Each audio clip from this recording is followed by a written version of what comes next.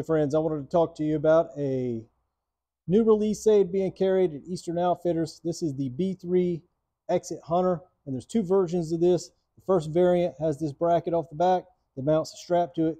You can also get one that doesn't have it. So this is a very simple open hook lock and load design, has stainless steel sears. There are no travel adjustments, no tension adjustments, just a thumb button release. It's very basic and easy to use.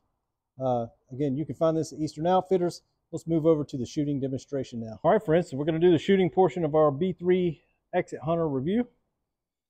And it's I don't know if you noticed this from the intro video, but real nice padded strap on this. Real nice design for the locking mechanism. They did a real good job. I like it. It's real simple, bare bones. Really, the only adjustment you can make on this is inside this barrel. You can alter, which direction the thumb barrel turns. You can screw it in.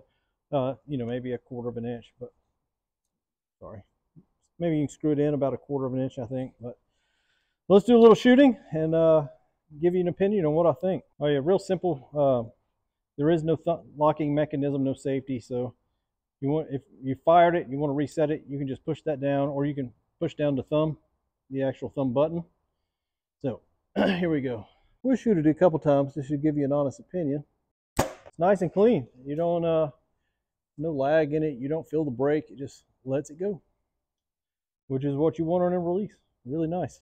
I like that. You could be real easy to get used to.